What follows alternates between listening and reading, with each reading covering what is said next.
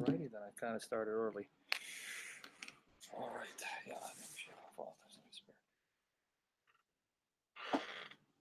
Kind of started early, guys. Hold on.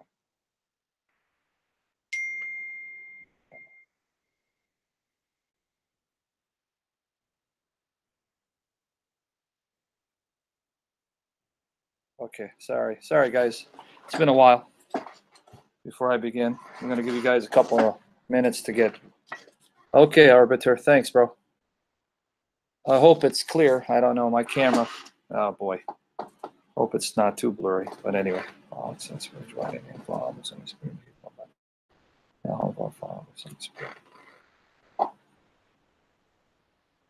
Okay, sorry, man. Okay, guys, I'm just going to wait a few more minutes. I don't know what your question is. Sammy, son, why would you post the question when I have a topic? I don't get it. I don't understand. I love my Christian brothers and sisters. I love you. I pray I can be the Lord Jesus Christ to you guys. But you guys frustrate me sometimes. Don't take it personally. Right? I have a topic and someone wants to ask me a question. Okay. Sammy, son, if your question is not related to the gospel, I'm gonna ban you. Oh boy. Okay. Jesus is our Passover lamb. As you guys can see over the years, I've gotten less patient. I get more frustrated, even though I'm asking the Lord Jesus Christ to help me. What are you going to do? I'm a work in progress. My hope is in Jesus Christ, that by the power of the Spirit, he transforms me, crucifies my flesh, destroys my flesh, and saves me from my own sinfulness, and fill me with power to walk in the Holy Spirit and be filled with the fruit of the Holy Spirit in Jesus' name. And one of the fruit of the Holy Spirit is patience. May the Father of our Lord Jesus, for the sake of Jesus, by the power of the Spirit, grant me patience and self-control in Jesus' name. Yeah, anyway. We're going to wait a few more minutes, folks. I haven't done this for, what, a couple weeks now? Yeah. Hopefully, the Lord Jesus will be pleased to use me in spite of my imperfections and my carnal fleshly struggles. May he crucify my flesh and crucify all our flesh, mortify our flesh and destroy the fruit of our flesh, and fill us with the Holy Spirit, with life and power and fruit from the Holy Spirit, to glorify Jesus Christ, to be transformed, to conform the image of our God and Savior, the Lord Jesus Christ. We love you, Father. We love you, Lord Jesus. We love you, Holy Spirit. Please, Father, for the sake of the Lord Jesus, wash us, purify us, cleanse us in the holy blood of the Lamb. The Lord Jesus Christ, fill us with the Holy Spirit and constrain us by the power of your Holy Spirit. Crucify our flesh to walk in the life of the Spirit and not in the deeds of the flesh. We love you, Father. We love you, Lord Jesus. We love you, Holy Spirit. And Holy Spirit, I ask that you anoint the words of my mouth to speak truth without error. Save me from error, from stammering, from unrighteous anger, from grieving you. Please, Holy Spirit, fill everyone here. Fill everyone who comes with your presence, and clothe us with your presence, and cover us with the blood of Jesus. And do that for our loved ones, Holy Spirit. In my case, my daughters. Wash them in the blood of Jesus. Seal them, Holy Spirit, for your glory, for the glory of Jesus. And I pray, Holy Spirit, that you fill my lungs and my chest and my throat with life, to speak your word, to glorify Jesus Christ, and save us from the attacks of the enemy. Please, Holy Spirit, in Jesus' name we ask this. We love you, Father. We love you, Lord Jesus. We love you, Holy Spirit. Lord Jesus, increase in us. May we decrease and you increase, Lord Jesus, and beatify us with your beauty and your holiness, Lord Jesus, to be more like you. And please have mercy on us and be patient with us and forgive us and forgive me. We love you, Father, Son, Spirit, in Jesus' name, in Jesus' name, in Jesus' name. Guys, just want to let you know, we did get a new computer. That new computer is with David Wood. We're going to get it set up as soon as possible. So thank you for your support. He's had the computer for a couple of months now. It's just been me. I haven't gotten around to getting it from him, and that's my fault. But in Jesus' name, we're going to have it up and running so that we can use a better computer with a better camera with better sound quality, right? In Jesus' name, Father. Now, we got two dear brothers here that helped me, First Last and Orbiter. They helped me by posting verses, but I think they're also, what do you guys also, did I make you admins? Because we're going to get trolls attacking, right? We're going to get some trolls attacking. And as we wait, I'm going to give you guys a couple more minutes in Jesus' name. As the Lord Jesus prepares me, keep praying for me that the Holy Spirit will give me the power to get healthier, to get my health back, to lose this weight and get my health back for the glory of Jesus, to see my girls grow up to be godly women, and to give me the holiness I need to delight the heart of Jesus Christ, right? Now, are you guys admins? First and last, you're an admin, right? Sorry, I keep shaking the table. Right. They has the band hammer. I don't know what the band hammer means. We're going to wait a few more minutes. All right. We're going to discuss the gospel. Revelation, good to see you. Good to see many of you folks. Lord Jesus willing, I have two big important dates in my life that I need to be freed from.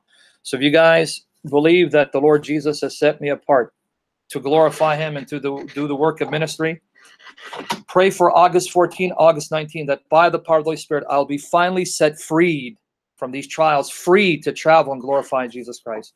And pray the Lord will release me to start a new life in a new state. Guys, please pray for that so I can finally be free. 2 years of hell. May the blood of Jesus set us free. All right. Man, see, if it was David Wood, we'd have 1,000 people. That's my fault because I haven't been regularly live streaming or updating my channel. Only 58. I'm not very loved. Where is the love that you've been dreaming of? Rebel Mark, how you doing? So most of you watched that debate with the oneness pastor, right? We're going to get into the topic in a minute. But before we get into the topic, help me to help you, help me to serve you, because those of you who've been with me over the years know that I get easily distracted. I get distracted, I lose my focus, get frustrated. May the Lord Jesus save me from that and to be a blessing to you, not a stumbling block. So help me to help you focus on the topic. Don't ask questions not related to the topic. Ask questions related to the topic. And let me finish a point before you interject so that I can hopefully bless you by the power of the Holy Spirit for the glory of Jesus Christ.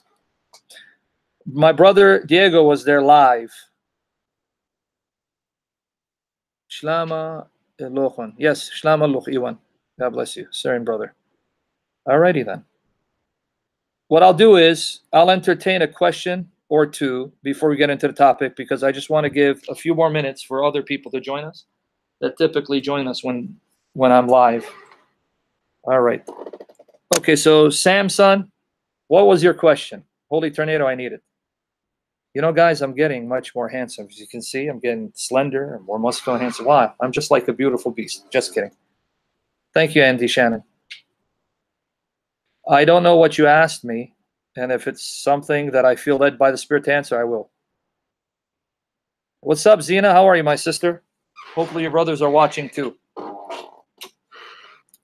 Lord Jesus, loosen my tongue. Anoint the sound of my voice to be pleasing to the ears of your servants for your glory. I need to, brother. I need to. I need to get my health back. Well, you're going to have to wait for me to answer whether the 10 Commandments are a salvation issue, because if they are, then that means you believe that you're justified and saved by your faith and works. I don't believe that, right? Now, you don't have to be Protestant. What I want you to do, lend me your ear. If you're from a Catholic background, Orthodox background, Nestorian background, Coptic background, here's what I'm going to ask. Take the verses I give you, prayerfully study them, ask the Holy Spirit to protect you from error, and to protect me from error, and to guide you all into all truth, and you decide whether I've interpreted the scriptures correctly. Because the fact of the matter is, the Holy Spirit uses imperfect human teachers to preach his perfect word. There is no human teacher on this side of eternity that understands the Bible perfectly inside and out and allows the Bible to speak for itself. All of us come to the text with assumptions, biases, and we've all been impacted by our traditions. The work of the Holy Spirit is to transform the way we think and the way we see and the way we live, so that now we see the Bible the way the Holy Spirit sees it, because the Holy Spirit produced the Bible. The Holy Spirit knows its meaning. The Holy Spirit is perfect in his perception of all things. So the work of the Spirit is to transform us so that we see the way he sees, because what he sees is perfect. He sees everything perfectly, clearly, because he is truth. And his perception is perfect, right? No flaws or imperfection in the way he sees things, because he is God, one with the Father and the Son. And the work of the Spirit is to change us where we're mistaken, where we're misunderstanding the Scriptures, so we can understand the Scriptures correctly, and then give us the power to live out the Scriptures, because it's not just knowing Scriptures, we have to live it out. That's where I fail. God have mercy on me, right? In Jesus' name. Tis the boast. Don't ask me that question. I'm not interested in answering a question that an atheist asked you. Go find the answer on YouTube. I'm talking about the gospel of salvation, and he wants me to answer an atheist who says that Genesis is not historical. Oh boy. All right. Any other questions before I begin? We're going to discuss the gospel of salvation, and I have an article written about this. Well, the Bible teaches predestination. The word predestination is in your English Bible. The question is, what does the Bible mean when it speaks of predestination? And that's the debate between Calvinists and Arminians, right? Amen. May the Holy Spirit anoint us for the glory of Jesus Christ. Anyway, so when you ask me about predestination, the word predestination is in the Holy Bible. It is used. In fact, Orbiter, pray for him and pray for his family. Pray for the health of his family. Praise the Lord Jesus for this brother. He helps me to help you by posting verses. Now, remember one thing, though. There is a lag. By the time you hear what I have to say, it takes about a few seconds. So where does the Bible use the term predestined? Let's go to Romans 8, verse 28 to 29. Romans 8, 28 to 29. Romans chapter 8, verse 28 to 29. The question is, what does it mean when the Bible speaks of predestination? I hope you guys are happy to see me, as I'm happy to see you. Pray the Holy Spirit will fill us with joy and love and peace for the glory of Jesus. I have no idea what you're talking about, number 2, and I hope you're not asking me something silly, because I will block you. Romans 8, 28, 29, read with me. And we know that all things work together for good to them that love God, to them who are the called according to his purpose. Now notice 29. For whom he did foreknow, he also did predestinate to be conformed to the image of his Son, so that he might be the firstborn among many brethren. There's that word predestinate in Romans 8, 29, and I beg the Holy Spirit to enable me to recall passages correctly and perfectly for the glory of Jesus Christ. So there's the word predestinate. Now, let's go to Ephesians 1. Let's read 3 to 5. Ephesians 1, 3 to 5.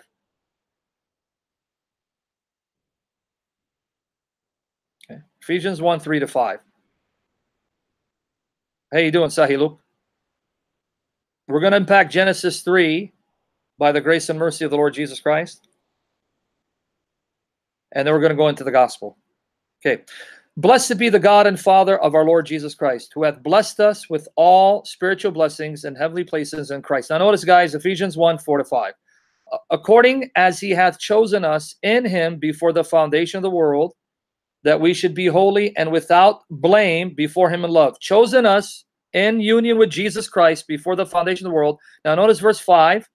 Having predestinated us unto the adoption of children by Jesus Christ to himself, according to the good pleasure of his will. So that word predestined, predestination, predestinate, we find it used in the English translations of the Holy Bible. The question is, what does it mean for God to predestine us? That's the debate, isn't it?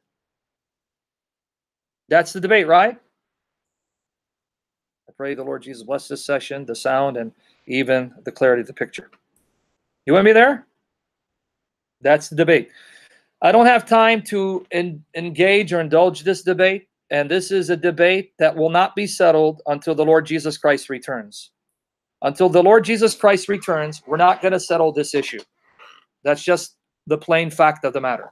You're going to have your Calvinists, you're going to have your Arminians, and everything in between, right? Yeah. What about free will? I just said I'm not going to engage that discussion right now. The topic's not about predestination. I don't know how much clearer I can make it. And here, I'm not going to solve the debate or answer the debate. In other words, if you're looking to me to solve this problem that's plagued Christians for centuries, you're looking to the wrong person. I am simply an imperfect, finite, temporal, sinful being who doesn't know everything. I have my biases, my opinions, my beliefs, and I pray the Holy Spirit will change any belief I have that's contrary to Scripture. Giants of the faith, men that I can't hold a candlestick to, haven't solved this debate, and you expect me to solve it?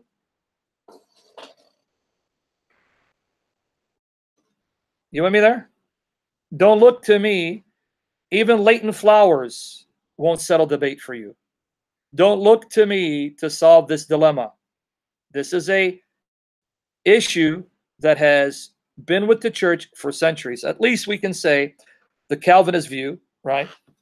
Until, the Reformation. Anyway, I wish I was, brother. I wish. I have so many issues, imperfections, sins, anger, impatience, carnal desires, that I beg the Holy Spirit to mortify and destroy in me so I can walk in the power and life of the Holy Spirit to glorify Jesus Christ.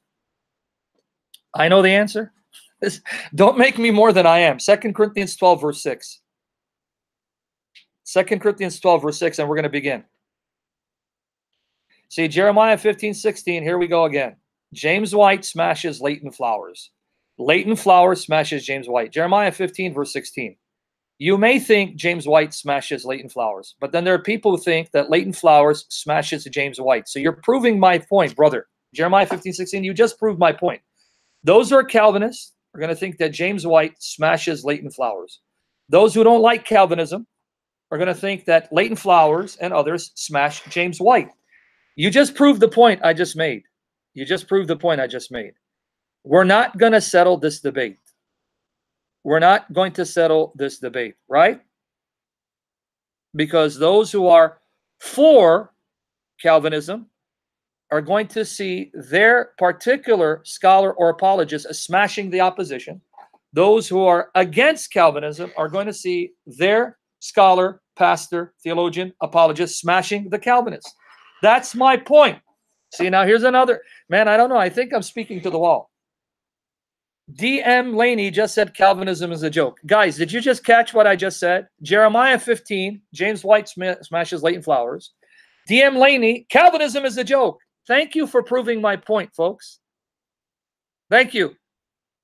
Thank you for proving my point. Okay. Now, James White, even though I probably had more issues with him than most of you, right? James White is a brother in Jesus Christ, used of the Lord Jesus Christ, and he's done great things for the kingdom of God. Great things. He's also done a lot of things that have damaged his witness and caused people to stumble. But that's true of every apologist. I've done the same thing.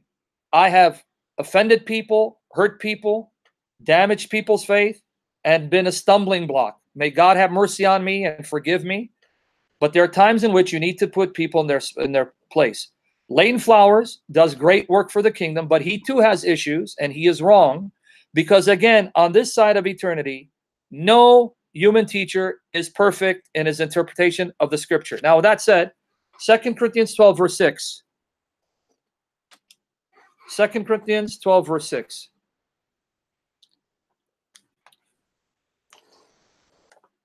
All right. Let's read that passage. Let's read it.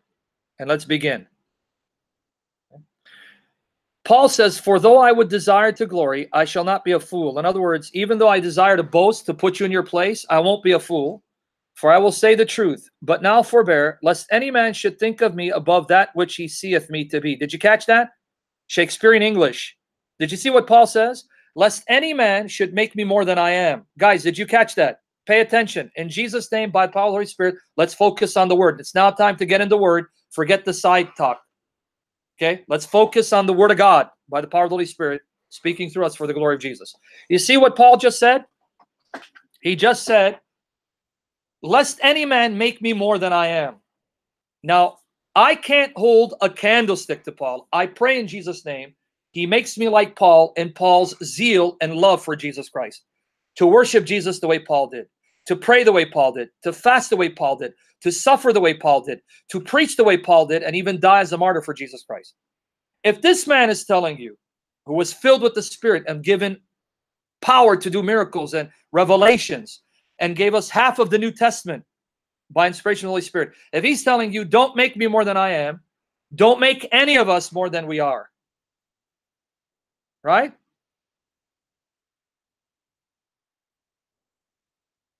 See, we have a barking dog here. Let's now send him on his way. Okay. Hold on. Block him from there. Hold on. I want to block him. All right. Everyone with me there? Now let's begin. Let's talk about the gospel of salvation. The gospel of salvation. The good news of salvation. The good news of salvation. Are we ready? Let's get into it by the power of the Holy Spirit. Let's get into it by the power of the Holy Spirit. The good news of salvation. What does the Bible teach about salvation, and why do we need salvation?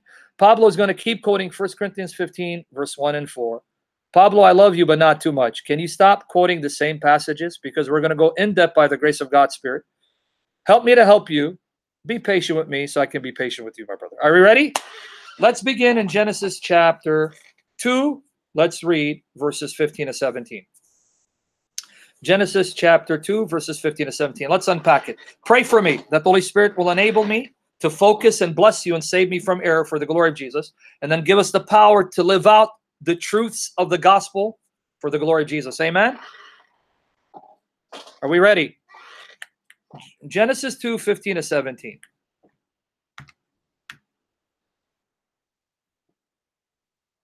Pablo Valdez.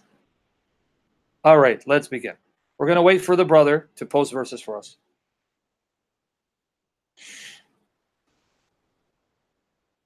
Genesis 2, 15 to 17. Thank Orbiter. Poor brother. A lot of pressure on him to try to post verses. Pray I get my muscles back, man. I got narrow shoulders. I got to expand them. All right, let's begin. All right. Hold on. Let's hold on 1 second, guys. First and last. Wait, don't delete him, man. I'm trying to block him. When you delete him, I can't go to his page to block him. I love you, first, last, but not too much. Orbiter, you here? Or you this? Okay, here he goes. Let's read. Guys, read. Read the text. Let's get into the word. That's the voice of God. And the Lord, Jehovah God, took the man and put him in the Garden of Eden to dress it and to keep it. Okay? And the Lord God commanded the man, saying, of every tree of the garden thou mayest freely eat. Lord Jesus, loosen my tongue to pronounce the Shakespearean English of the King James. Very hard on my tongue. Of every tree of the garden thou mayest freely eat, but of the tree of the knowledge of good and evil thou shalt not eat of it, for in that day, now notice again, guys, pay attention, verse 17, God's warning to Adam, in the day that thou eatest thereof, thou shalt surely die. Now notice God's warning to Adam. Adam, you can eat of all the trees you want, but this tree of the knowledge of good and evil, do not eat it, because in the day you eat, the day you shall die. Everyone with me there? Did you see the warning? The day in which you eat of that tree, the day you shall die. That's the day you will die. Did you get it now? So God said, you eat, you die. Let's go to Genesis chapter 3. Let's read. Now, before you post all of them, Orbiter, we're going to break it down. We're going to read Genesis chapter 3, verses 1 to 10. But first, post Genesis 3, verses 1 to 5. Genesis 3, verses 1 to 5. Let's break it down. Let's go into Genesis first, and let me show you what we learned from Genesis regarding the effects of sin, the fall of Adam and Eve, the effects of sin. Pay attention with me, guys, please. Help me to help you and let me know if it's clear, because I want to preach the gospel by the power of the Spirit for the glory of Christ, right? Genesis 3, verses 1 to 10, but we're going to break it down. We're going to look at the first 5 verses. Okay? Genesis 3, verses 1 to 5. Chaldeans are not Muslims. Chaldeans are Catholic. All right? We're waiting for our friend to do this. Some of our brothers and sisters are not patient. They're already posting stuff. Wages of sin is death. And be patient, friends. We're going to get there. I promise you. If you don't believe me, ask me. Orbiter, did you get raptured and leave us behind? What's going on, bro? Man, you're slow today. Okay. Now the serpent was more subtle than any beast of the field which the Lord Jehovah God had made. Pay attention. And he said unto the woman, Yea, hath God said, Ye shall not eat of every tree of the garden. Is that what God said? You won't eat of any tree? Notice the twisting of God's word. That's not what God said. Right? And the woman said unto the serpent, We may eat of the fruit of the trees of the garden. But of the fruit of the tree which is in the midst of the garden, God hath said, Ye shall not eat of it, neither shall ye touch it, lest ye die. Now notice, Eve is telling the serpent, God's instruction wasn't that we don't eat of any tree. So here we see the serpent twisting God's words. But she then says that the order was, don't eat of this particular tree or touch it, because if you do, you will die. Now don't forget, Genesis 2:17 says, they will die the day they eat of it. They will die the day they eat of it. Now notice what the serpent says. And the serpent said unto the woman, Ye shall not surely die. For God doth know that in the day ye eat thereof, then your eyes shall be open, and ye shall be as gods, knowing good and evil. Now, guys, before we quote the rest, pay attention to what the serpent said.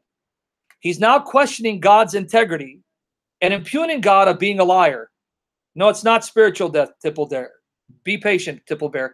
Please don't add to the words of Scripture and chime in by saying spiritual death. No, it's physical death. Yes, there is a spiritual death, but in the context, the death that God is speaking of, as the context will define, is physical. Okay, now, watch me here. Listen to me carefully, folks. Give me your undivided attention. Okay, now, give me your undivided attention. The serpent questions God's integrity and impugns God of lying and holding back the truth from Adam and Eve. Pay attention. Holding back the truth from Adam and Eve. Now, Orbiter, I love you, my brother. Why are you posting 6 to 10? Just let's be patient. Orbiter's nervous, man, and I'm making him more nervous.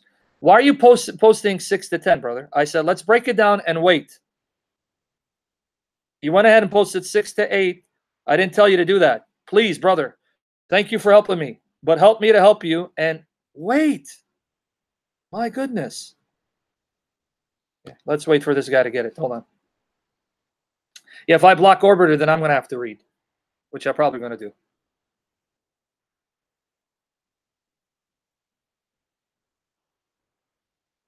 Yeah. So, Orbiter, are you with me? Are we on the same page? No, he's not listening. Hold on. He's not listening. Hold on. You gotta wait. Orbiter, are you listening? Are you with me? Are we on the same page? Just wait. Hold on.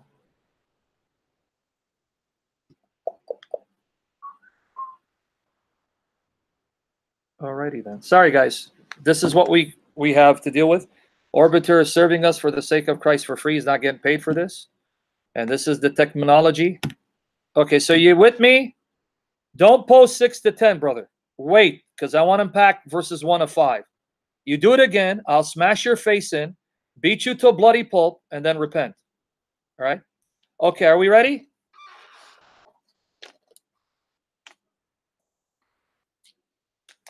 All right, hold on. 1 second. Are we ready? Hold on. 1 second, folks. Michael, if you want, I'll smash your face in too and repent later. I'm an equal opportunist defender. Hold on.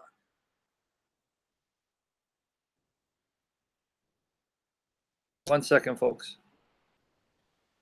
Sophie plays. I think it's anyway. Let's see. Won't stop. Hold on. Have mercy, my God. Father, Son, Holy Spirit, in Jesus' name, have mercy. I'm trying to see. What's going on here? Right there, okay.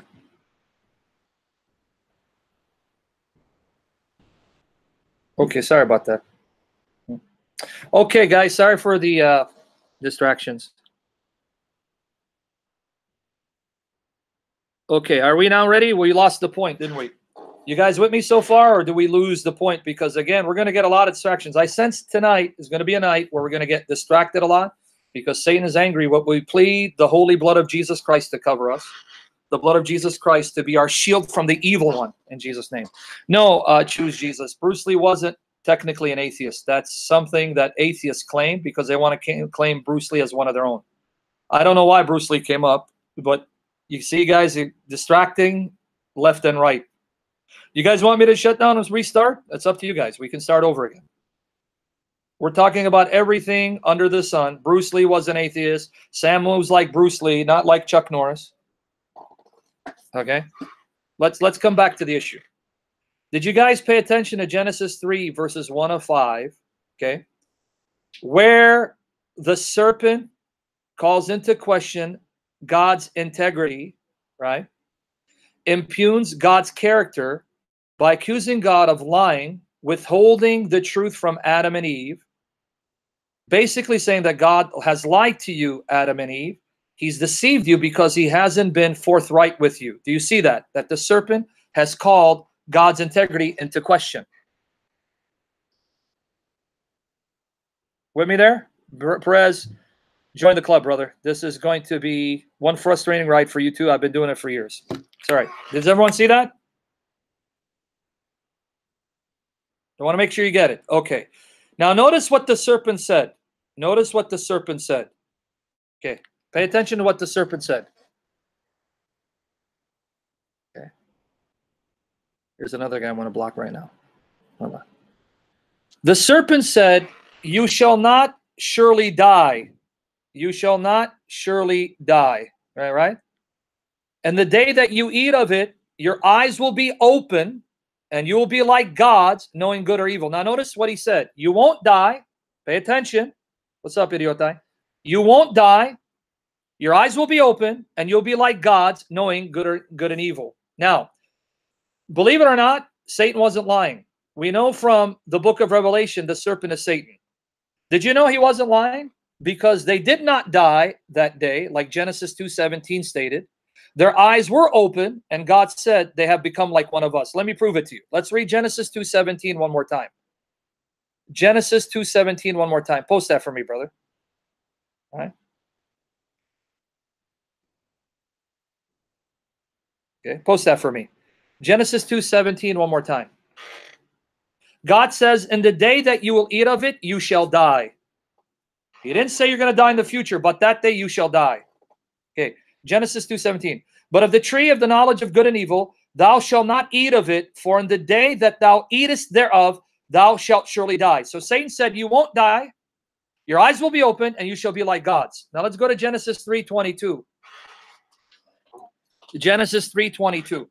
Let's see, was Satan, the serpent, because we know the serpent, Satan, according to Revelation, did he lie? Or is he speaking the truth? Let's see. God bless you too, so I got this, the champ. Genesis 3:22.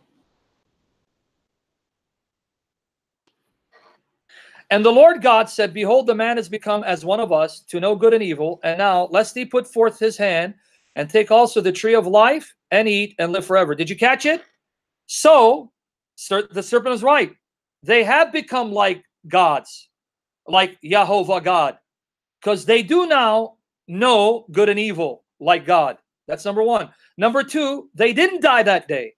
God actually clothed them and banished them from the garden, but they did not die that day. And were their eyes open? Now he keeps telling me like gods. Yes, Joseph. Genesis 3:5, the King James translates the Hebrew Elohim as gods. One more time. Genesis 3 verse 5.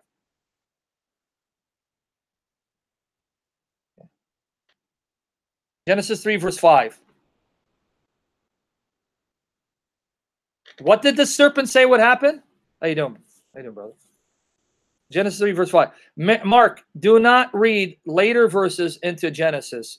Brother, please, don't help me to explain the text. You cannot, all right. Even though I went to Revelation to identify the serpent as the devil, what you need to do is to exegete verses in their immediate context, understand what they mean in their historical, grammatical context, and then see the understanding of these verses in light of the totality of Scripture. That statement that a day is 1,000 years to God comes from Psalm 90, verse 4, and 2 Peter 3:8. Before you impose that meaning of day into the text of Genesis 3, first explain what these words mean in their immediate historical context. And you do that by looking at these statements in light of the book of Genesis, whether the chapter itself or the book as a whole, and then see its relationship to the other books written by the same author, Moses. And then you get the point? You're not helping me when you make these comments. You're making it harder because I have to take a moment to then break this down. Folks, don't make it harder than it is. Okay? Let's focus and make it simple. KISS. Keep it simple, stupid. Okay. Genesis 3:5 and 22 back to back.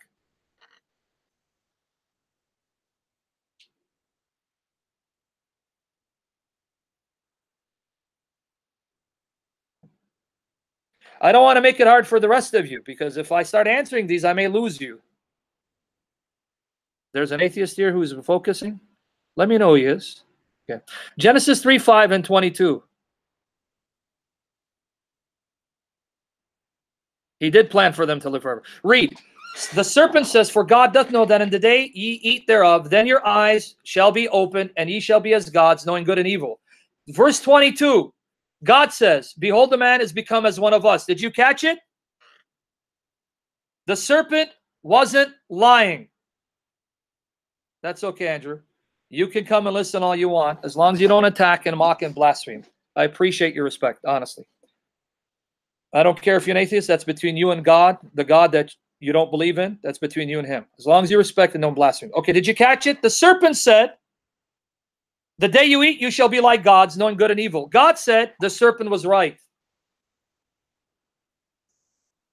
Hey, Rod, you know I'm going to send you. I'm going to show you the power of my knowledge by sending you on your merry way. Bye-bye, A-Rod. Hold on, guys. Let me send this guy on his way. Did you catch it? That's what you get for being a sarcastic jerk.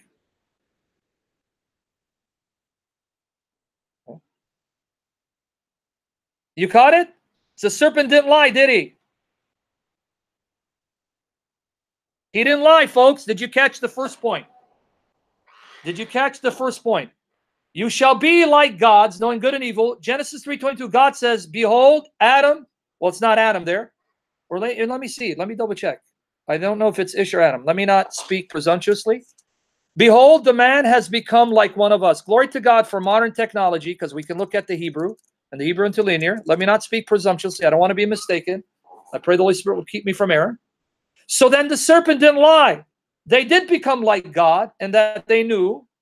Yeah, it's Ha-Adam. Yep. Behold, Ha-Adam. It's not the word Ish. Glory to God for modern technology. He says, behold, Ha-Adam, the man, Adam, has become like one of us, knowing good and evil. You guys catch it? So far, the serpent seems to be right. So far, it doesn't look like he's lying. So far, he's right. Your eyes will be open. You shall be like God, knowing good and evil. Now, were their eyes open? Genesis chapter 3. Let's read 6 to 7. Genesis 3, 6 to 7. So far, they were right. It's okay. They can type. You guys can type as long as you focus and keep it relevant to the discussion. I don't mind you typing, but when you go off topic, then you're going to hinder me and then I hinder others. Let's be a blessing to one another for the glory of Jesus. Genesis 3, 6 to 7. Okay. No, that's not what it says. Don't chime in, Tachmonite. It says the day you eat of it, meaning you die. He doesn't say the process of death will kick in and you'll start dying slowly. Genesis 3, 6 to 7.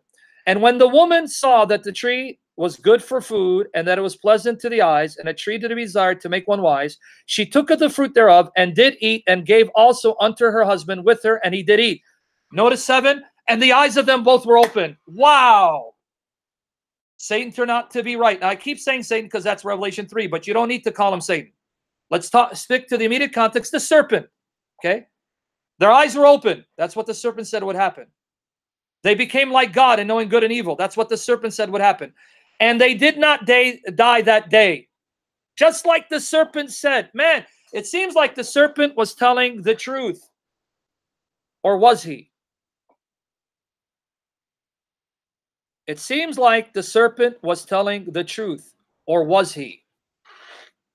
Now let's see where the serpent withheld facts. Now notice the serpent accused God of holding back pertinent details, of holding back all the truth, and just misleading Adam and Eve into thinking that negative consequences would result from their disobedience. Now understand, pay attention with me. Michael, I'm going to have to send you on your merry way. Okay? Okay. Bye-bye, Michael. Hold on. Sorry. I just said don't do that. Don't quote another text to tell me what a day means. But, you know, Michael, this is how you're going to learn, my friend. I appreciate you, my friend. Here you go. I appreciate you, Michael. Okay, good. Okay. Now, notice the serpent first accused God of lying, deceiving Adam and Eve by not telling them the whole truth. In reality, the serpent lied because although what he said was true, he withheld the fact that though their eyes would be open, though they would be like God, knowing good and evil, and yes, they didn't die that day, eating the fruit would then corrupt their mind, corrupt their thoughts, corrupt their will, and rob them of their innocence. Let me repeat what the serpent did. The serpent will take truth and mislead you by it because he realizes that if he straight up lies to you, that you won't fall for it. But if he gives you enough truth by which he disarms you into trusting him, then he can suck you in eating the poison and kill you dead. So this teaches us how the serpent operates. The serpent will use truth to mislead you and kill you and damn you to hell.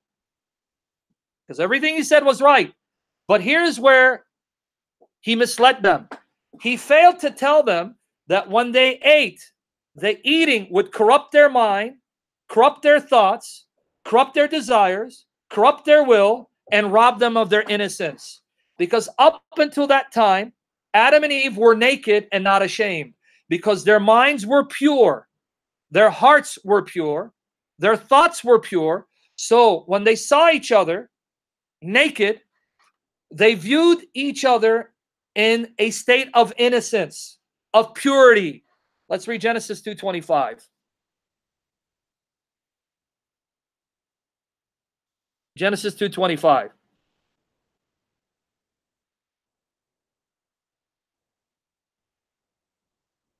No, pure meaning that they didn't have corrupt, evil desires. Their thoughts were not corrupted. Their desires were not corrupted. They were in a state of innocence, childlike innocence. Exactly. Genesis 2:25. And they were both naked, the man and his wife, and were not ashamed. They were in a state of innocence. It's like two children. You can put a young boy, 2 years old, young girl, 3 years old, in front of each other naked, and they view each other in a state of innocence and purity. They don't have corrupt desires for each other. They're in a state of innocence and purity. That's the state Adam and Eve were. Genesis 2:25, one more time. No, the world is evil because it's not just our thoughts that have been corrupted, but the world itself has been corrupted by Satan and evil spirits. Genesis 2:25.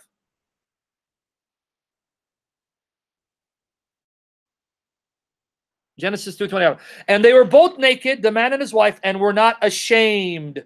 Now let's compare it with Genesis 3:7. Genesis 3:7.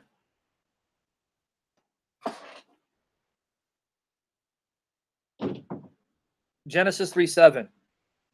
Compare the two. I hope I didn't bore you guys with all this detail. I took longer than I thought on this issue. Genesis 3:7. Ach, Zina Khati. Ya Zina. Ach, Zina. Zina, let me stop my discussion and talk about Noah and come back to my discussion. Astaghfirullah. Only a Chaldean Assyrian would ask me that question. Ach, Zina, ach.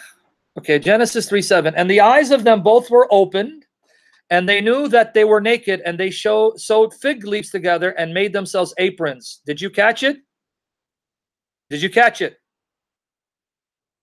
Prior to eating of the tree, they were naked and not ashamed because they saw each other in a state of innocence and purity. Once they ate of the fruit, their minds became corrupted, so that which was pure became impure, and they became ashamed of their nakedness and had to cover it up. You caught it? Do you see what we call, to use a technical term, the noetic effects of sin? Sin corrupts your mind. Sin corrupts your thoughts. Sin corrupts your desires, so that even something that is good and pure in of itself becomes impure and is misused for corruption and evil. Let me give you an example. Sex is a gift that God has given for a male and female in holy matrimony. Sex was created by God as a gift for a husband and wife to enjoy each other and become one flesh.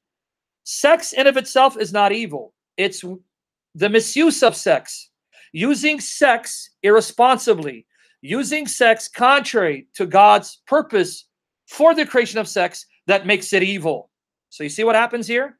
That which is good now becomes corrupt and evil because of human beings who have been corrupted and tainted by sin, that they take that which is good and misuse it and make it evil.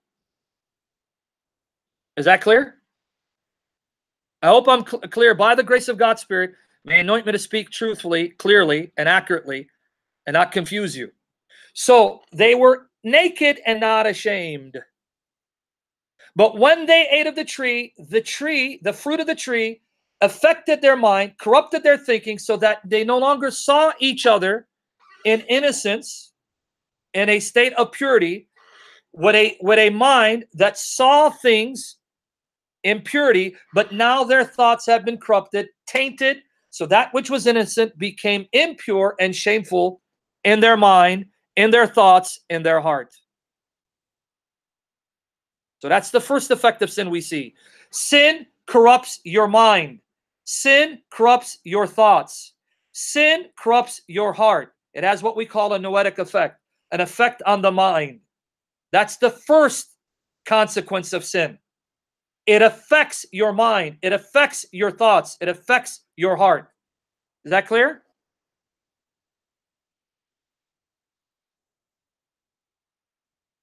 Is that clear before I move on to the next point?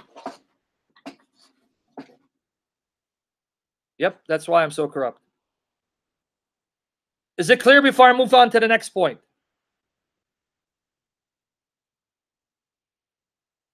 Now you see where the serpent lied to them? Though what the serpent said was true, he didn't tell them the whole truth. He didn't tell them that when you eat of it, your innocence will be taken away. You'll be robbed of your innocence. Your purity will be taken away. Your purity will be corrupted. In other words, now you will see things in an impure manner. You'll be robbed of your innocence and purity. You see what he withheld from them? You see what the serpent did? He didn't tell them the whole truth. He withheld from them the fact that by eating of this fruit, your innocence would be taken away. You'd be robbed of your purity. You'd become corrupt. That's the first effect of sin. Now let's continue. Genesis 3, verses 8 to 10.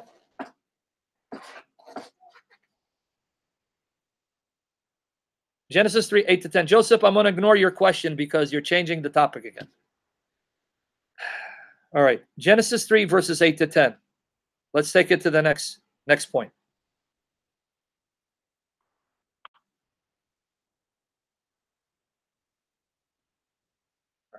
Genesis 3, verses 8 to 10.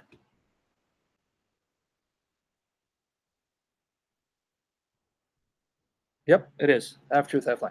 And they heard the voice of the Lord God walking in the garden in the cool of the day, and Adam and his wife hid themselves from the presence of the Lord amongst the trees of the garden. Catch it. They heard God, they ran and hid. And the Lord God, Jehovah God, called unto Adam and said unto him, Where art thou? Where are you? And he said, I heard thy voice in the garden and was afraid, because I was naked and I hid myself. Notice the effects of sin, which the serpent withheld from them. Before they ate of the tree, when the Lord God would appear, they would run to God. When God showed up, that was the highlight of their day. The living God is now with us visibly. The living God is having fellowship with us. So when God would come, they would run to God. They would have fellowship with God. They would be elated and excited that God was visiting them, right? But now because of sin, when God shows up, the reaction is not to run to God, but run from God. Hide from God. Run from God. Because they're ashamed to stand in his presence. Did you catch it now?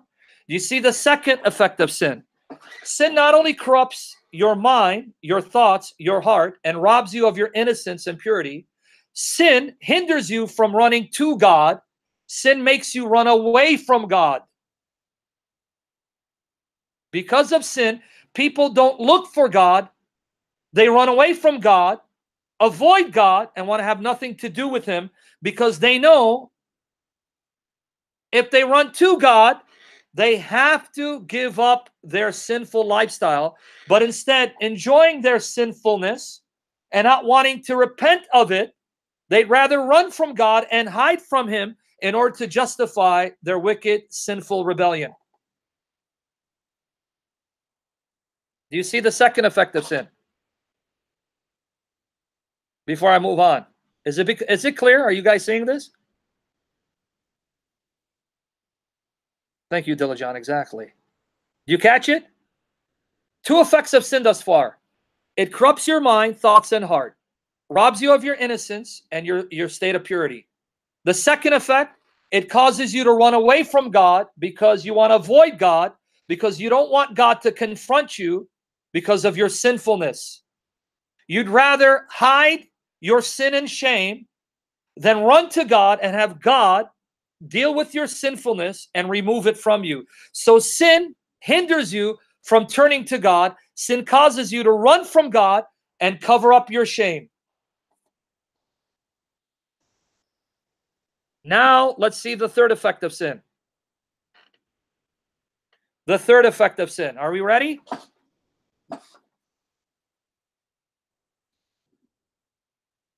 Yep, it is. Because of that one act of rebellion, we are now in the hell that we find ourselves in. Thank you, serpent, Adam and Eve, for what you've done to this world. Anyway, the third effect of sin. Let's now read Genesis 3. We're going to read 11 to 13. Genesis 3, 11 to 13.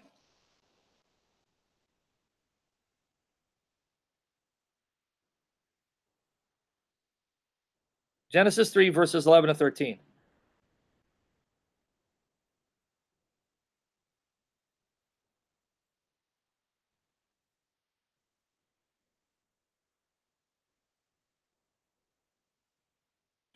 And he says to Adam, who told thee that thou wast naked? Hast thou eaten of the tree whereof I commanded thee that thou shouldest not eat? See, he knew that Adam's thoughts had been corrupted and tainted because of his rebellion. So he's asking, how did you know you're naked, Adam? Did you eat of the tree I told you not to eat? Now notice Adam's response.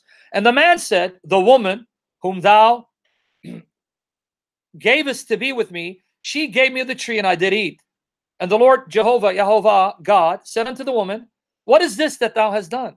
And the woman said, the serpent beguiled me and I did eat. Now notice the third effect of sin. Sin not only hinders you from turning to God, but causes you to run from God. Sin also causes you to find an excuse for your sin, to justify your sin, and also leads you to find a victim to blame for your sin. In other words, sin hinders you from taking responsibility for your sinfulness. Did you catch it? Did you see the third effect of sin? Do you see the third effect of sin? Sin hinders you, makes you incapable of acknowledging your sin. What it does is makes you justify your sin, find an excuse for your sinfulness, and blaming something or someone else for why you did what you did instead of taking responsibility for your sin. So you see what happens now? The three effects of sin in Genesis 3. Sin corrupts your mind, your thoughts, your heart, robs you of your innocence and your purity.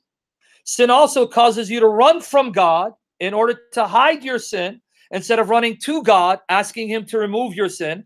And thirdly, sin causes you to find something or someone to blame for your sinfulness, hinders you from taking responsibility for your action. You're welcome, Andrew Martin. Is everyone with me there? Do you see the three effects of sin which the serpent hid from Adam and Eve? So who was the liar? God or the serpent?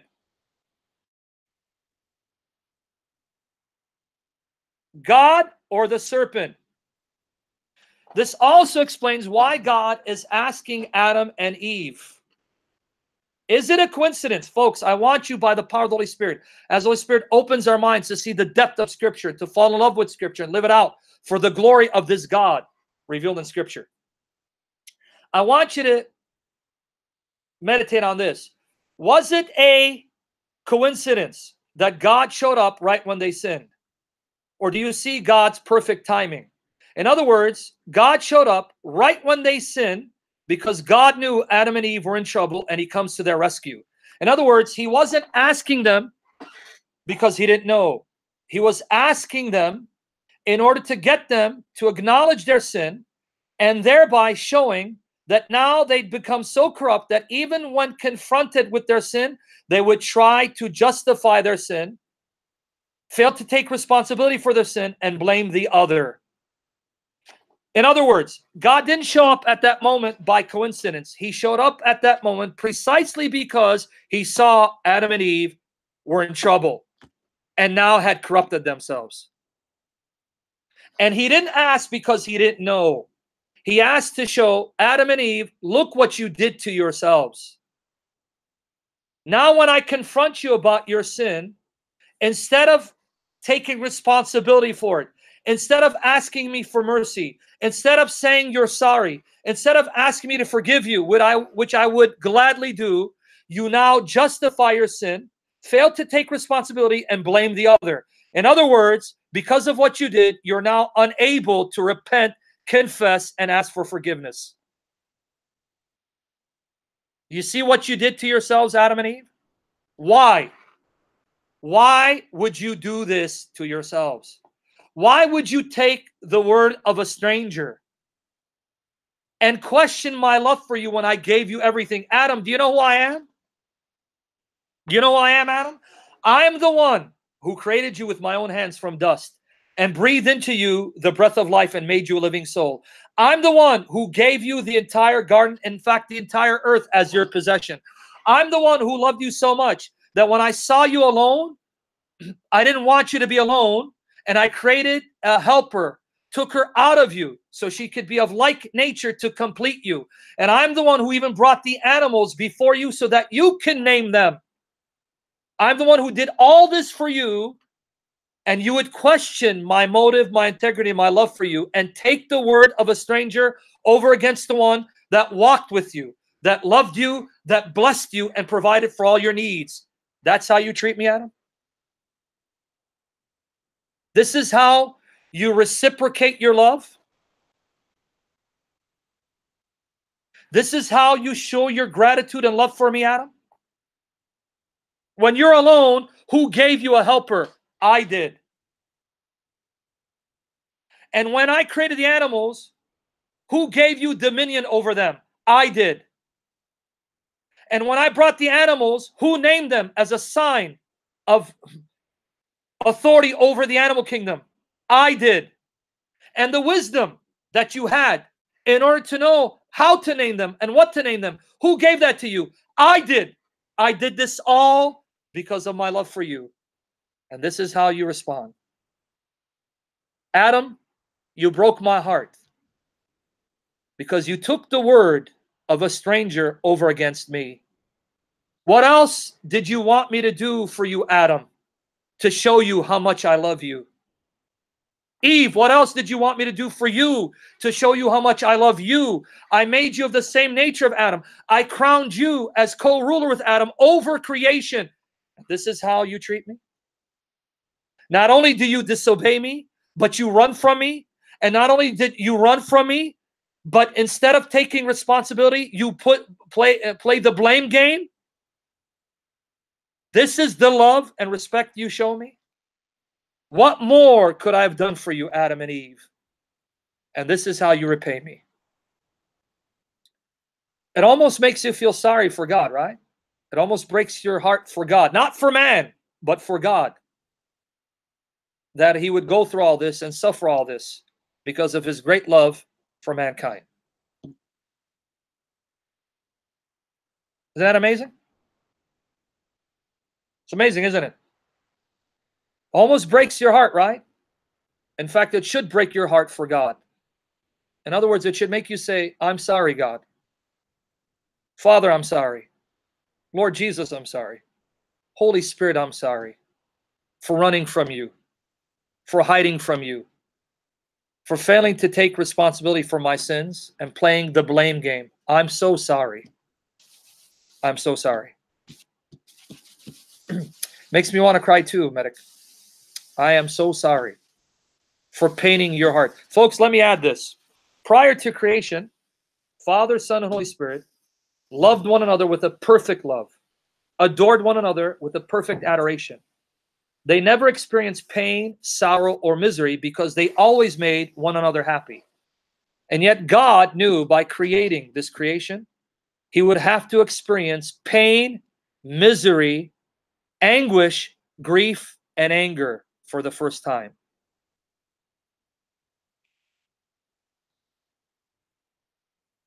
So the only thing you've contributed to the fellowship and love of the Godhead is misery, pain, anguish, and grief. That's all we've contributed. Right?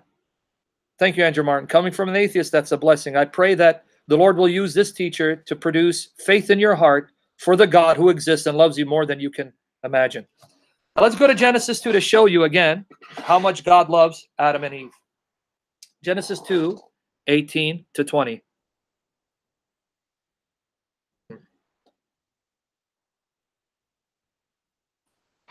Genesis 2, 18 to 20. It does make you want to cry, right? It makes you love God with a deeper love, doesn't it? With a greater passion, right? Genesis 2, 18 to 20. Let's read.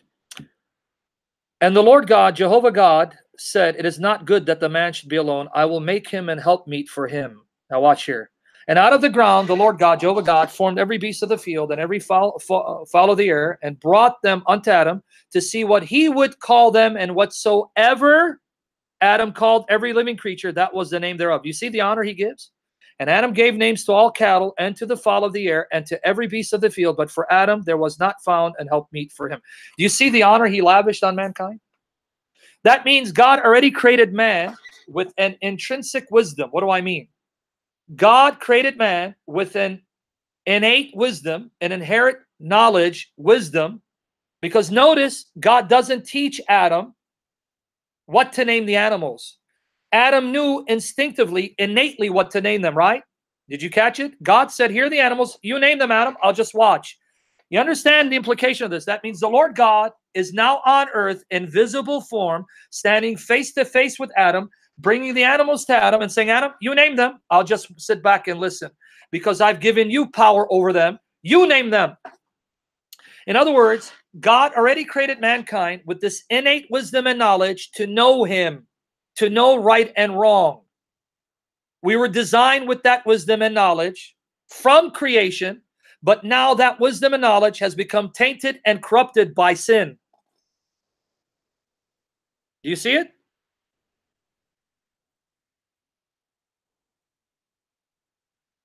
Do you see that? I want you guys, forget me. Everything good is from God. Focus on what I'm saying. Do you see the honor he gives mankind? And what is Adam's response and Eve's response? To believe a stranger. Because for all intents and purposes, Yep, it was Jesus speaking with Adam. The serpent was a stranger. They took the word of a stranger over against the God who had gone out of his way to prove his love for them. Breaking the heart of God. And you know what's sad? You know, we do that to one another. I may know you for a while, but then someone may come and say, hey, you know, Orbiter was talking smack about you. Really? And the first thing I do is believe what that gentleman or that woman says about Orbiter, even though Orbiter and I are best of friends and I should know better. That's what Adam and Eve basically told God. God, in spite of the fact you've walked with us, you've gone out of your way to love us and bless us and given us the entire earth, all you ask as a sign of our allegiance to you, if you love me, Adam, just don't touch this. This will be a test. Do you love me enough to trust me? Don't touch this. Show your allegiance to me. Just don't touch this. You don't need it. You got everything. Even though he went out of his way to love them, a stranger comes, and the first thing they do is believe the stranger over against God.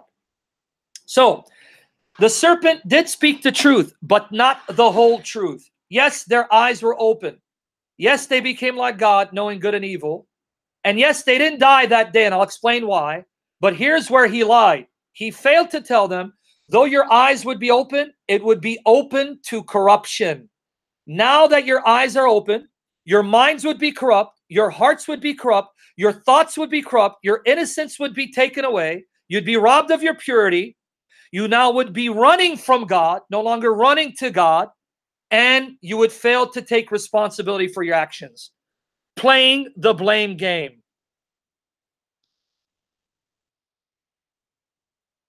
You see? Now let's go back again. Let's go back to Genesis chapter 3. Let's read verse 11 and 12 one more time. Yep, Andrew Martin. I love this guy. In Jesus' name, you're going to be a follower of Jesus sooner than later. He said it, the death of innocence. Yes, Andrew. If you want to know when, where, and why this took place, the death of innocence, Genesis 3 is the chapter. Now let's read Genesis 3, 11 and 12. And he said, who told thee that thou wast naked? Hast thou eaten of the tree whereof I commanded thee that thou shouldest eat not? Did you catch it? Who told you? Now this was a chance for Adam to repent and confess. But notice verse 12. And the man said, the woman whom thou gavest to be with me, she gave me of the tree, and I did eat. Now, do you understand what Adam just did? He threw back in God's face the woman that God created out of his love for Adam, because he didn't like the fact that Adam was alone. In other words, you know what he's saying? The woman you gave me, God, it's all her fault. In other words, had you not given me this woman, I wouldn't be in this mess. So he even took that which God gave to him as a gift of his love, because it pained God to see Adam alone, and threw it back in his face saying, well, it's the woman you gave me, God. Thank you. I'm in this mess because of you. Give me this woman. Do you see the appreciation? He even throws back in God's face God's gracious provision of a helper of like essence to complete him so he wouldn't be alone, as an expression of God's love for Adam.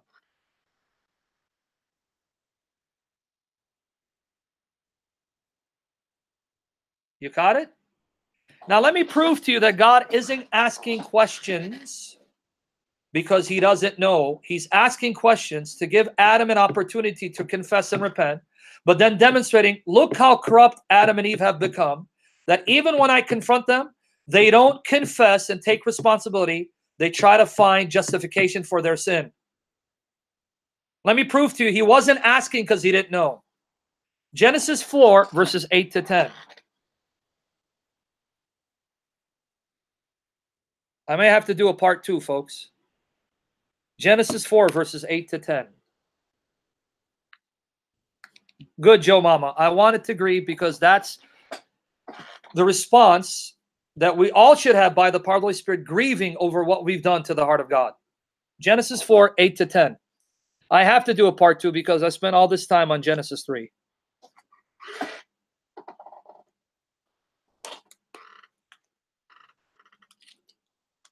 Genesis 4, 8 to 10. And Cain talked with Abel his brother, and it came to pass when they're in the field that Cain rose up against Abel his brother and slew him. And the Lord Jehovah said unto Cain, where is Abel thy brother? And he said, I know not. Am I my brother's keeper? And he said, what hast thou done? The voice of thy brother's blood crieth unto me from the ground. Did you catch it? He asked Cain, where's your brother? Cain said, do I know? And then God says, what you've done. The blood of your brother whom you murdered cries out to me. So did you catch it? God wasn't asking Cain because he didn't know. He asked Cain to show how corrupt Cain is, that in his wicked, evil, sinful heart, he thought he could lie to God and get away with it, and God exposed him. You guys catch it? Hey, Cain, where's your brother? Is it a coincidence God asks him right after he killed Abel? No. God shows up at the perfect time. So he waits to see, will Cain kill Abel? He does. Shows up. Oh, hey, Cain, where's your brother? How do I know, God? What do you mean, how do you know?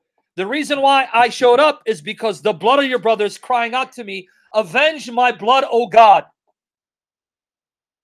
So God doesn't ask because he doesn't know.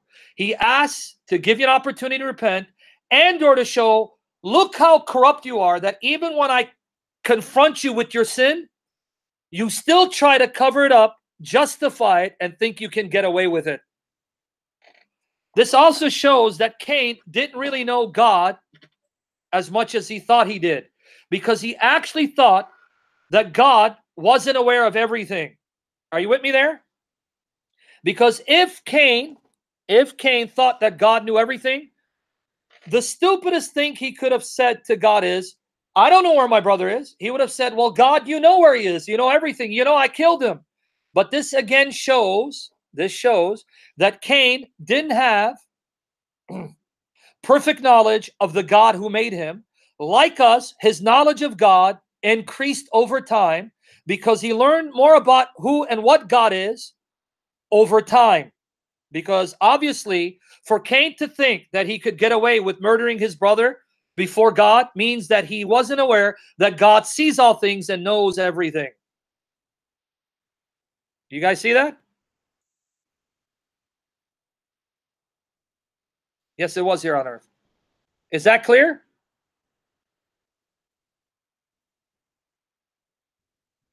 Before I move on, I want everything to sink in. Did you see how much meat there is in Genesis 3?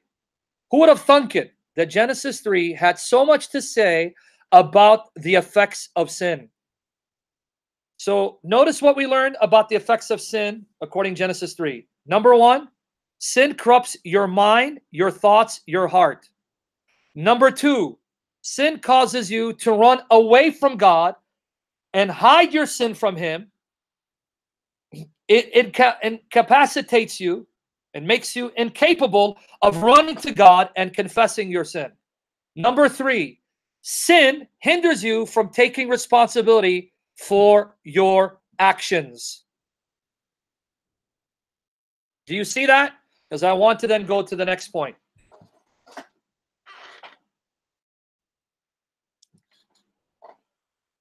I want to go to the next point, if you're ready.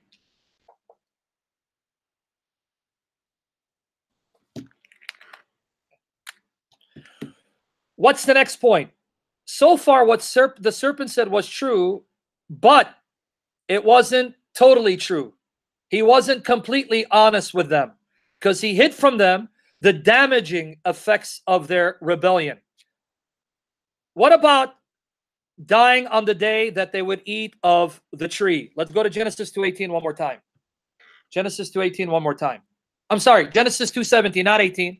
Genesis 2:17 one more time. And then I'll sum up, and Lord Jesus willing, I'm going to do a part 2 because I am not finished with the gospel of salvation. I didn't even get into it. So Lord willing, I'm going to probably have to do part 2 Friday, God willing. I won't have time tomorrow, Friday, Lord willing. But I got to do a part 2. Okay. Notice what God says again, but of the tree of the knowledge of good and evil, thou shalt not eat of it, for in the day that thou eatest thereof, thou shalt surely die. So you're going to die the day you eat, but they didn't die. Do you know why they didn't die? Let me explain to you why. It's not because a day is like 1,000 years in the sight of the Lord. And it's not because he meant spiritually. No, he did mean physical death. But why didn't they die that day? Why didn't they die that day? Let me explain why. See, Sagat said died spiritually. Let me repeat it again. It's not because God meant spiritual death. No, Sagat. You have to define the term death in its immediate context. And in the immediate context, the death that God has in view is physical death. How do I know? Go to Genesis 3, 17 to 19. Genesis 3, 17, 19. No, it's not because death began that day, Saul. No, guys, be patient, please. I love you guys. Be patient. Genesis 3, 17 to 19. He's talking about physical death. Yes, they were created to live forever, Ewan, immortally, but because of sin, they would now experience physical death. Genesis 3, 17 to 19. No, not you, so I got the other gentleman who said death began. Yeah, death did begin, but God said, no, you're going to die this day. I'll explain it. Just be patient by the grace of the triune God. Genesis 3, 17, 19, that he has physical death in mind. Here you go. And unto Adam he said, because thou hast hearkened unto the voice of thy wife, and hast eaten of the tree of which I commanded thee, saying, thou shalt not eat of it. Cursed is the ground for thy sake. So now notice sin doesn't just affect us. It affects the earth. It affects zoology. It affects ecology. It affects plant life. It affects marine life. It affects the animal kingdom. It affects every part of creation. Did you catch it? Because of your sin, the ground is cursed. So sin also affects all creation. Zoology. Zoology. Lord Jesus, loosen my tongue. Right? Marine life. Ecology. It affects every part of creation. Thou shalt not eat of it. Cursed is, post 18:19 again. Right? Every part of creation, right, is affected. Right? Thou shalt not eat of it. Cursed is the ground for thy sake. In sorrow shalt thou eat of it all the days of thy life. So now you're going to get tired. You're going to get burdened. It's going to be wearisome. You're going to get fatigued from tilling the ground. Fatigue will set in. Burden will set in. Tiredness will set in. Right? Physically, you're going to get weary and tired and burdened, feeling beat down, all because of your sin. Look the damage you did. Thorns also and thistles shall it bring forth to thee, and thou shalt eat the herb of the field. Now notice 19. 19, let's read 19. In the sweat of thy face shalt thou eat bread, till thou return unto the ground. See, it's physical death. For out of it was thou taken, for dust thou art, and unto dust shalt thou return. Physical death. Because of your sin, marine life will be affected. Plant life will be affected. Animal life will be affected. Ecology, zoology. You're going to get tired and weary and burdened, and you're going to sweat and fatigue to eat your bread, to eat your meat. And then at the end, you'll return to the dust and physically die. All because of sin. All because of sin. So they will die physically, but they didn't die that day. Why didn't they die that day? Not because God lied, but because God spared them and had someone die in their place in order to prolong their physical life. See, Jennifer Selim again did it. Sister, yes, the process of death, physical death, began that day. But Genesis 2:17 is clear. They were supposed to die that day. What happened? God in his mercy shows us the principle of vicarious atonement. Either you'll die or someone will die in your place, so you'll be spared the judgment. Genesis 3:20 is the answer, folks. Genesis 3:20. Here's the answer. Genesis 3:20. Let's read it. Here's the answer. A physical death did take place that day, not theirs. Someone else in their place, because God in mercy extended their physical life. So he kept true to his promise. If you eat that day, you shall die. But in his mercy and love, spared them from dying physically that day by having someone else die in their place. How do I know someone else died in their place? Genesis 3:20. And Adam called his wife's name Eve. I'm sorry, because she was the mother of all living. 3:21. My bad, because I'm always thinking of 3:20. 3:21. Genesis 3:20. 21. See, I said it again. Because Genesis 3:20 is where Adam names her Eve. Genesis 3:21. And I'll get back to 20. Genesis 3:21.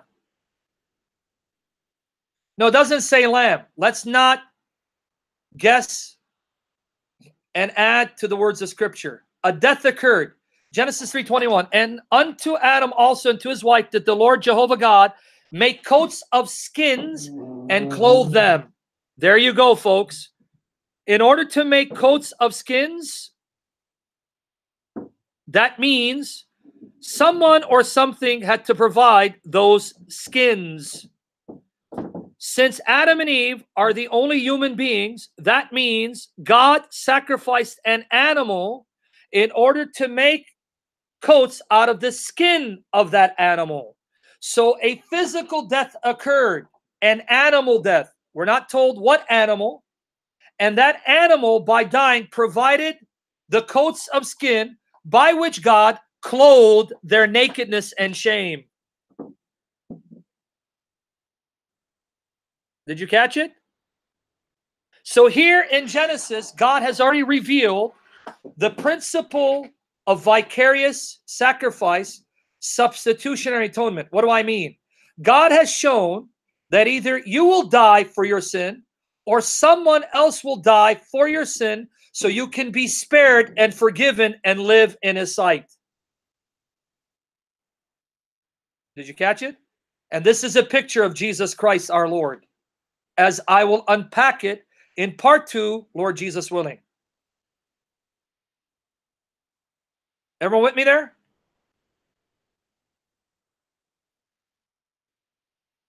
Now let's compare the final point, the final contrast.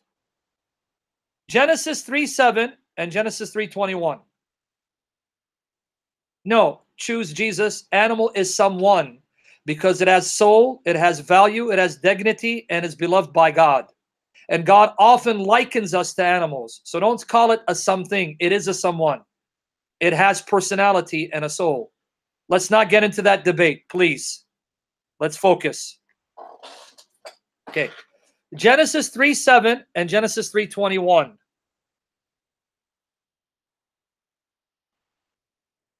Exactly, Visal. Genesis 3:7 and Genesis 3:21. Choose Jesus, Lord willing. In the future, I'll prove that from Scripture. Let's focus. Guys, read these two. Please read them. And the eyes of them both were open, and they knew that they were naked, and they sewed fig leaves together and made themselves aprons. Genesis 3:21. Unto Adam also and to his wife did the Lord God, Jehovah God, make coats of skins and clothe them. Notice the contrast. When Adam and Eve clothed themselves, they were still naked and ashamed before God. God had to clothe their nakedness and clothe their shamefulness. What do you learn here? You will never be able, by your own righteous deeds, by your own efforts, to clothe over your shamefulness and nakedness. God has to clothe you. You can't do it. Because when you try to clothe over your sin, God still sees through that and sees your sinfulness until God covers you. So what do you learn here?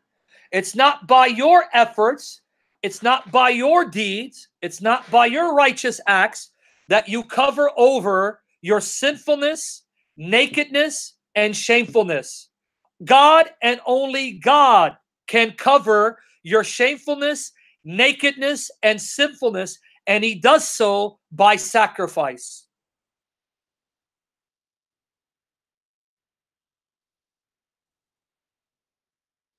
Did you learn that too? Man, how much meat is there in Scripture? Man, how much meat is there in Genesis 3? Who would have thunk it that Genesis 3 teaches the gospel and lays the foundation for the gospel of Jesus Christ? Yep, tack maps, you got it. Covered by the blood of Jesus, clothed with Jesus Christ. Clothed with Jesus Christ. Romans 13:14. Romans 13:14. God covering them, clothing them with coats of skin, is a picture that we are clothed with Jesus, clothed with the love of Jesus, clothed with the blood of Jesus, clothed with the person of Jesus, clothed with the righteousness of Jesus. Praise the Lamb of God. We love you, Son of God. Romans 13:14. But put ye on the Lord Jesus Christ. Did you catch it? Put Jesus Christ on as your garment, and make not provision for the flesh to fulfill the lust thereof. You see that, Romans 13:14? Put on the Lord Jesus Christ.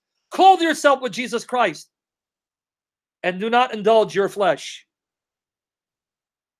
Right? Infinitely great. Now, finally, the last thing, that Adam and Eve realized that God wasn't going to cut them off permanently and forever, but that God, in his love, would restore them, atone for their sin, save them, forgive them, and reconcile them to himself. Notice what Adam says in Genesis 3:20.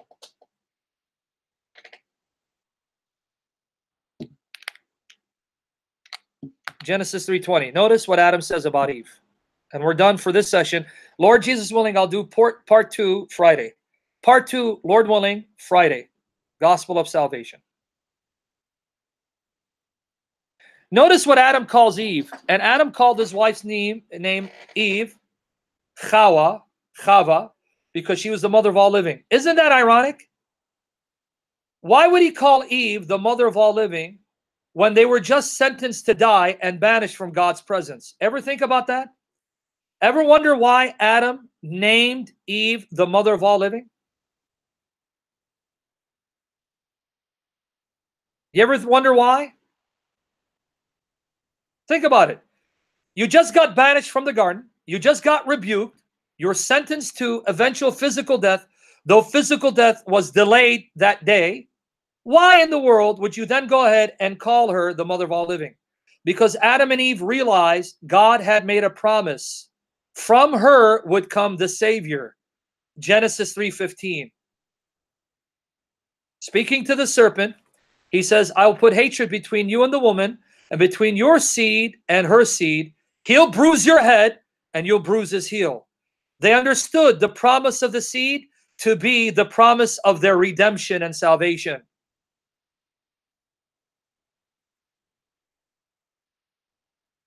And I will put enmity between thee and the woman, and between thy seed and her seed.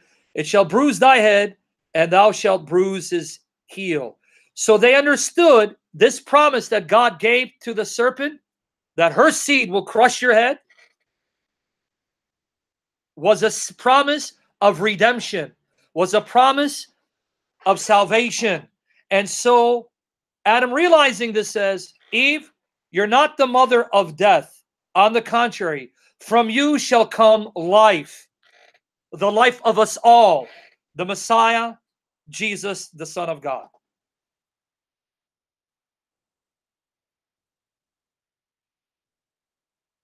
Now let's wrap it up. Is that clear? Are you guys getting it? Let's wrap it up.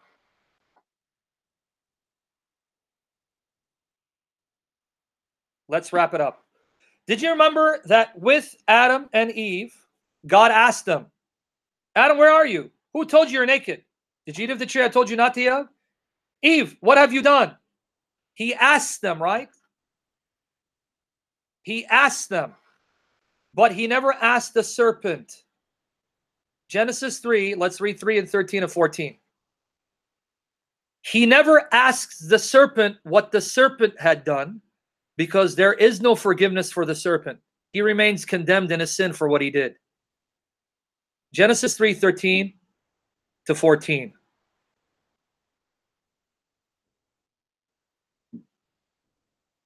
Genesis 3:13 to 14.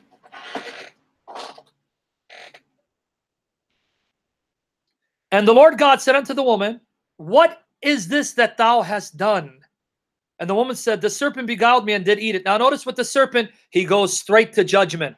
Verse 14, guys, pay attention. Straight to judgment. And the Lord God said unto the serpent, because thou hast done this. Wait, God, why didn't you ask him?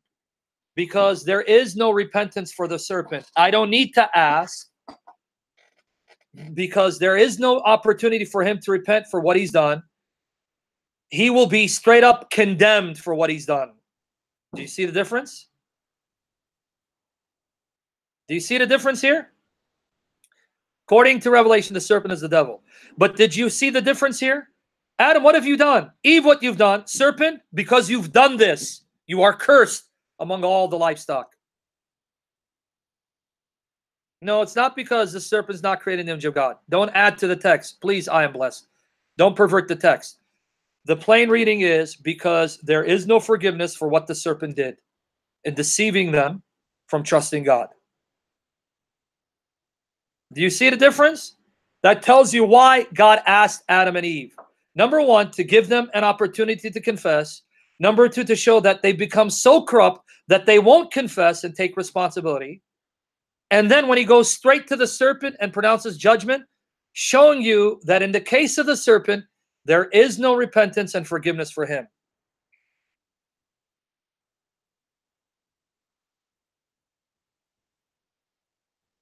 You with me there? Did you get it before I move on?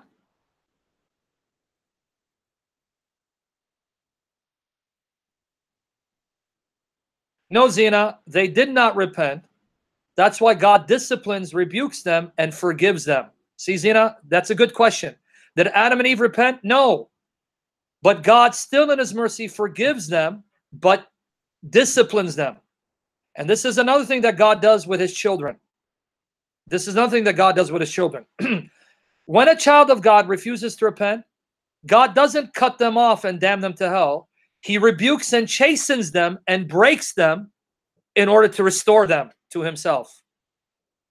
So Adam and Eve did not repent. So God then disciplines them, punishes them, and banishes them from the garden, but still covers their sin, because at the end of the day, though they've been disciplined and punished in this life, they are now reconciled to him in the life to come.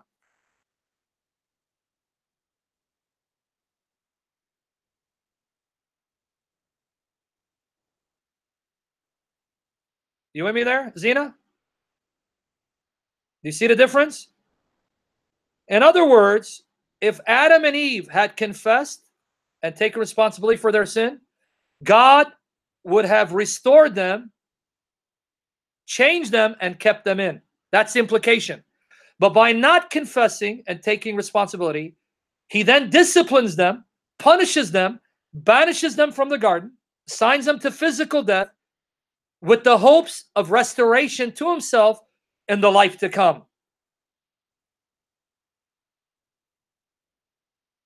What does that got to do with anything, Scott Harper? Can you show me in Genesis 4 where Cain and Abel are offering sacrifices because of Adam and Eve's repentance? What are you talking about? And Scott Harper, can you show me in Genesis 3 where they confess their sin and ask God for forgiveness? Scott Harper, can you show me in the chapter where they said, we've sinned, forgive us? Show me. What in the world are you talking about?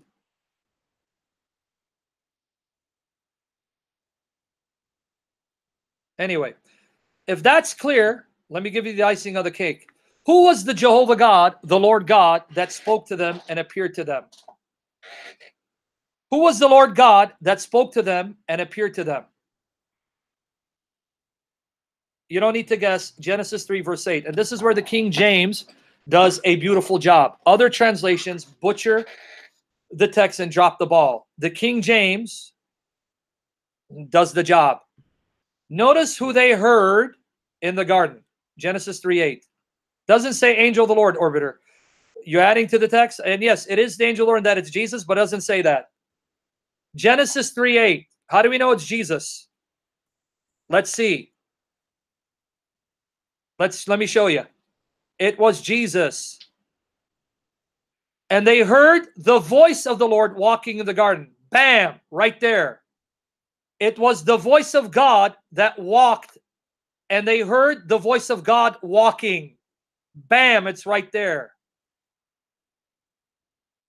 It doesn't say they heard the Lord God walking. They heard the voice of the Lord God walking. So God's voice actually walks, because God's voice is not simply his audible sound, but God's voice is the word that comes from his mouth that appears to God's servants, revealing God to his people. Bam! The voice of God walks, because the voice of God is not simply God's sound that you hear, but the person whom we know to be Jesus of Nazareth. So you understand what this means? Jesus, the voice of God, the word of God, comes to seek and save his lost sheep. And notice when the voice of God, who is the word of God, who becomes Jesus, notice when he shows up, right when they are lost in sin, he shows up. Adam, where are you? I am here to seek and save those who are lost. Adam, what have you done? Luke 19:10. Luke 19:10. That's why the Aramaic translation of Genesis, the Jewish translation of Genesis in Hebrew, in Aramaic. The Jews translated the Hebrew Old Testament into Aramaic early on. These Aramaic translations are known as the Targumim, the Targums.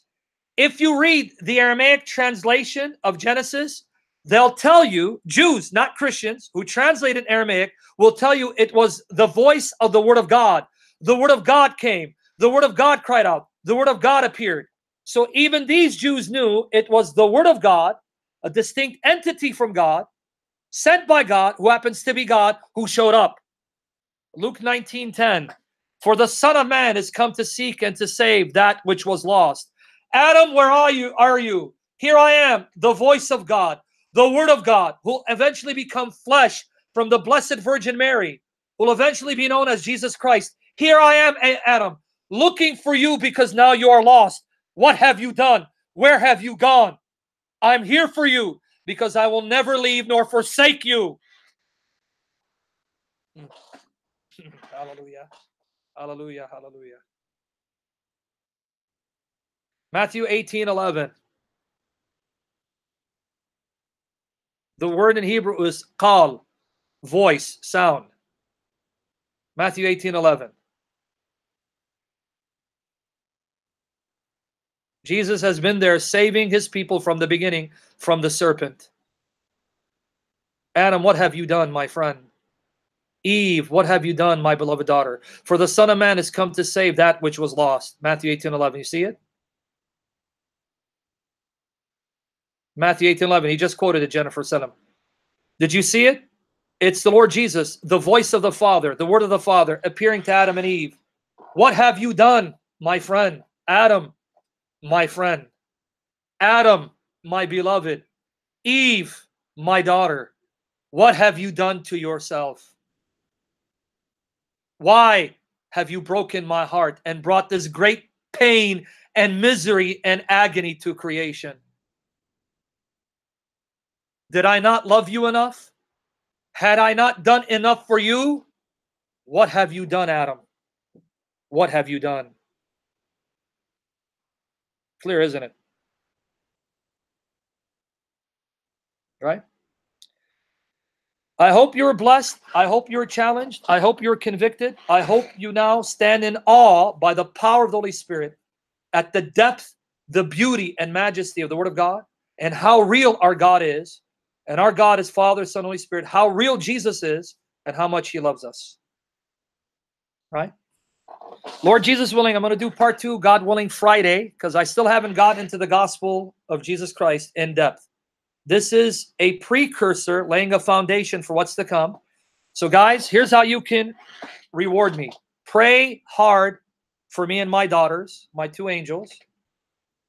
In fact, please, if you can't, even fast for me, that the Lord Jesus will save me and my children. 2 big dates that I need deliverance from. August 14, August 19, I need deliverance because the decisions on these dates can leave me penniless. Ask Jesus to show up, save me from it, so I can continue to do the work of God, provide financially for my daughters and I to do the work of God, and ask Jesus to keep me holy, to purify me, so I can be a holy, obedient slave of Jesus, truly living for him, loving him, and loving for him, loving you for his sake. Ask the Lord Jesus to increase my faith, my love, my understanding, my knowledge, my boldness, the anointing on me, on my voice to continue to glorify him, serve you more and more until Jesus takes me, and ask the Lord Jesus to help me start a new chapter in my life. Ask the Lord to release me because I want to leave Chicago in September, no later than October, if the Lord wills, and that he'll bring my girls to me, and ask the Lord Jesus for a godly companion. If he's pleased, a godly companion to minister with me, to serve the Lord. I have my eyes on one, but ask the Lord to confirm it. His will be done. Amen. Amen. Ask Jesus to increase in me to love him more and love you more for the sake of Jesus. Thank you, Andrew Martin. Here's an atheist telling you to support me on Patreon. Please do. I need more supporters. If I get more people, then I can be fully supported for ministry. Still struggling, but God is good, right? And remember this, Christ has died, Christ is risen, Christ will come again. Jesus Christ is Yahovah to the glory of God the Father. Amen. Come, Lord Jesus. We love you, Lord Jesus. Lord, forgive me, please. Save me from my flesh. Purify me. Purify everyone present. Fill us with your spirit to love you, to be in love with you. You are God. We love you. We love you. And Lord Jesus, fight for us and our families. Fight for my daughters. Protect them, Lord Jesus. And vindicate me for your glory. And Lord, guide me to know your will and to live it out. And even when it comes to this decision of a godly companion, we love you, Lord Jesus. You are the Son of God. Risen, risen indeed. Maranatha, come, Lord Jesus. Amen. Pray for those things. August 14, August 19, God save me, relocate me, protect my children, bring them into my life, support me to support them, bless you and grow in holiness, righteousness, purity, and love. More like Jesus, less like the world, less like me. And pray that God will confirm that decision about this young, godly woman. The Lord knows who she is. His will be done. Amen. Love you guys. See you Friday, Lord willing. Go back, listen to this session, subscribe, hit the like button, pass this session, the gospel of Genesis 3, to others so that they too can be blessed for the glory of Christ. Take care. Lord bless you. The triune God lives forever. Amen.